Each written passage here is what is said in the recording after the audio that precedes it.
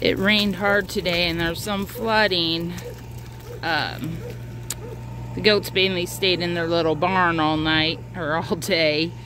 But I came out to try to waterproof things a little bit better, and they ventured out in this mess, and they're kind of silly, kind of funny.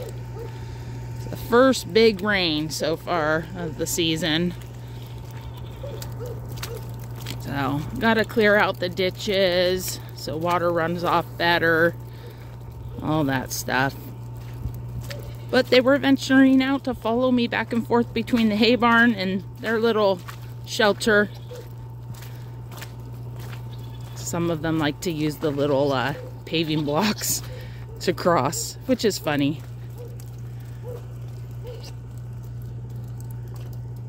Go, Brown, go. Come on, Ronnie, all the way. Keep going.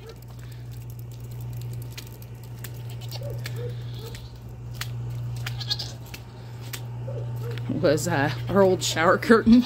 Putting it up here because some of the water bounces in through those holes and kind of was going down and getting that wet there, so helping prevent that a bit. But they still got their igloo, which is dry inside, clean.